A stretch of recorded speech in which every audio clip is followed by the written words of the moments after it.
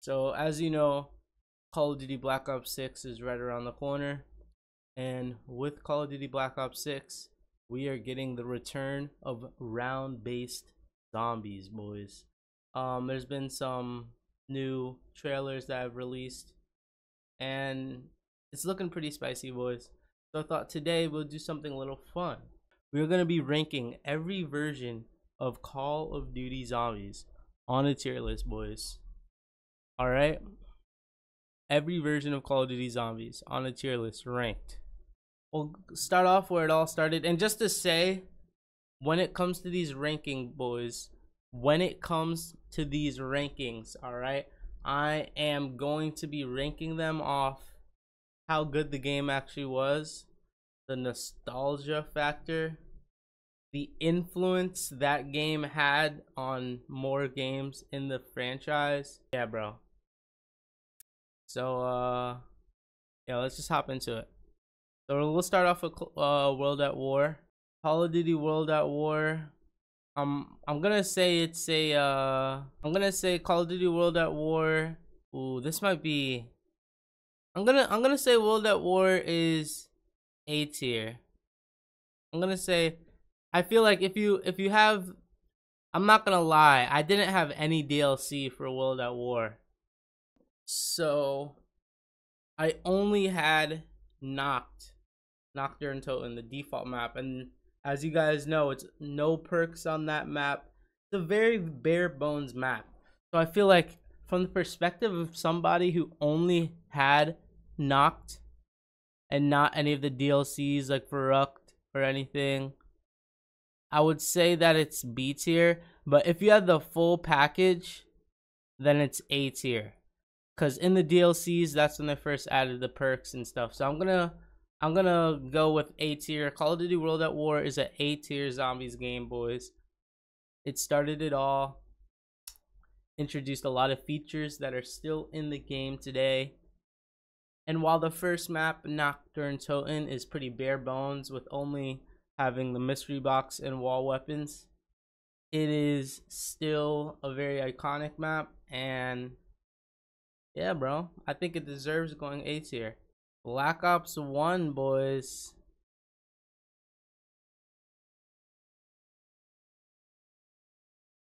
Black Ops 1.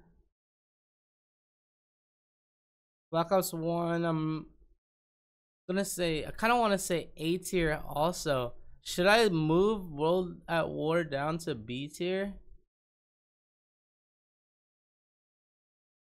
Nah, I can't. They're both A tier. Black Ops 1 is a good game, boys. You got Kino der Toten, Ascension, Moon, Shangri-La. A lot of classics, boys. A lot of classics. You got five in there. Dang, bro. Black Ops 1 might be S tier, bro. I don't know. There's like a huge bias with all this. Black Ops 1 is goated. I think I gotta go S tier for Black Ops 1. While World at War introduced a lot of features, Black Ops 1 like solidified those features and made them like a mainstay. And it introduced a lot of new perks too. And just the like additions to the zombies game mode that have stayed in over the years. I don't know, this might be a little biased, but I really think Black Ops 1 is S tier. Black Ops 2, you guys already know, like, this is such a biased review, but you guys already know Black Ops 2, that's about to be S tier 2. Got Mob of the Dead, Transit, got Town, got Nuketown Zombies even, Die Rise, Origins. These are all bangers, boys. And this was the first game to introduce the crafting where you can build with the buildables and stuff. Yeah, bro. Black Ops 2 is S tier, bro. If you want to disagree, then I don't know, bro. But Black Ops 2 is S tier for sure. Black Ops 3. Low-key. I'm not even gonna lie, bro. Bro, okay. I'm gonna move Black. This is a little biased. I'm gonna move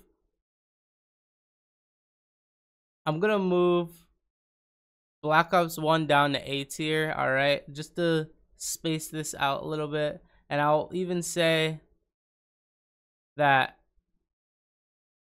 it goes from best to worst. So Call of Duty is Black Ops is higher on my list than World at War. And Black Ops 2 is higher on my S tier than Black Ops 3. But the reason why Black Ops 3 is going up onto S tier is not only because they added Zombies Chronicles, which is like a remake of all of Black Ops and World at War inside Black Ops 3. It was like a DLC. That's one reason. And it was just really fun. Black Ops 3 was really fun.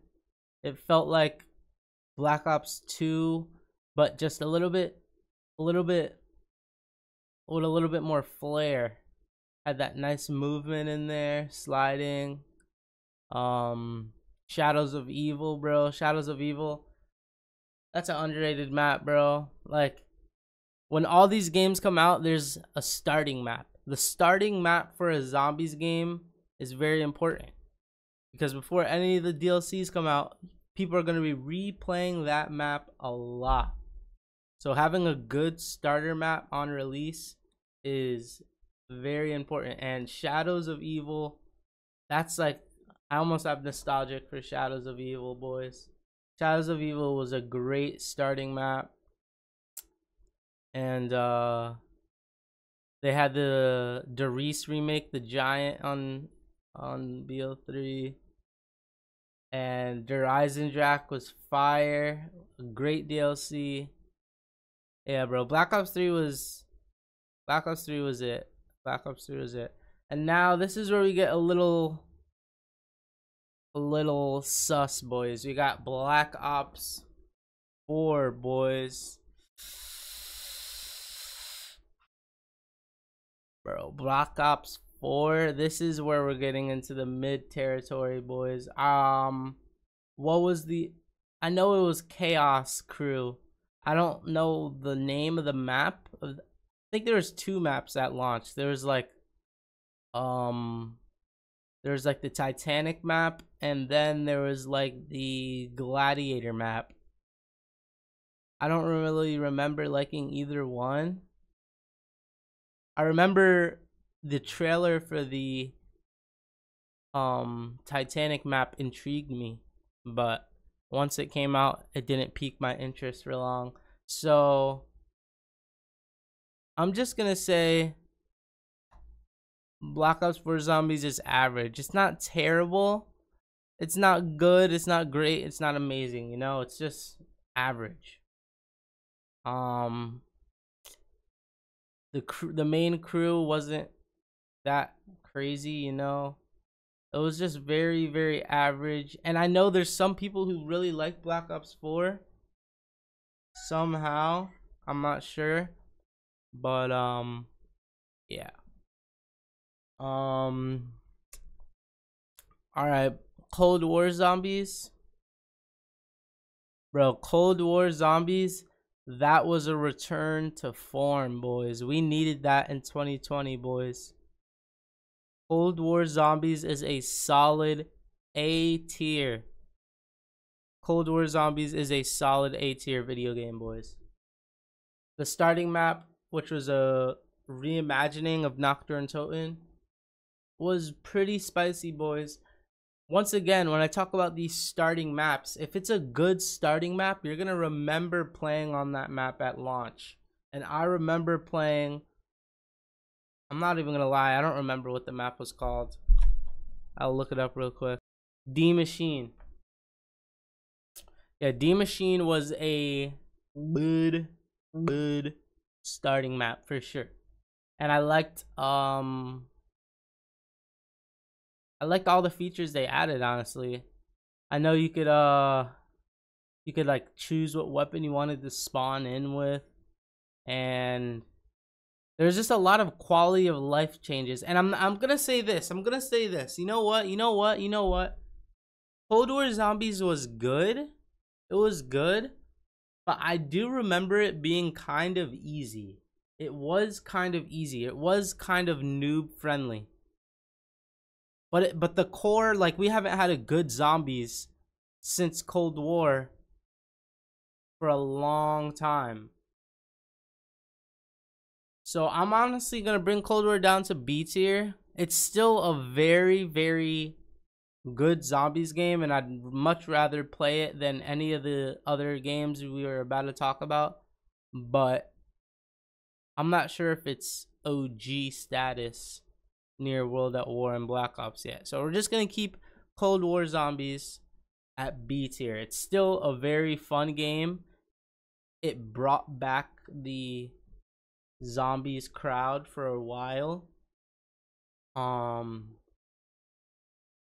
Yeah, they cooked with that. They cooked. I really hope that this year it is just as good, if not better. And I think it is gonna be better. I think it is gonna be better, boys. But let's keep going. All right, boys. Vanguard Zombies. We already know where this goes. Vanguard Zombies is terrible. Not even round-based zombies. Yeah, Vanguard Zombies is mid. Couldn't even tell you anything about that trash. They didn't even do round-based zombies. Like, I don't even know what they're thinking with that. Complete rubbish, boys. Complete rubbish. All right, let's move on to Modern Warfare. And this is also going to go into D tier. This year's zombies with Modern Warfare 3, boys. Open world zombies.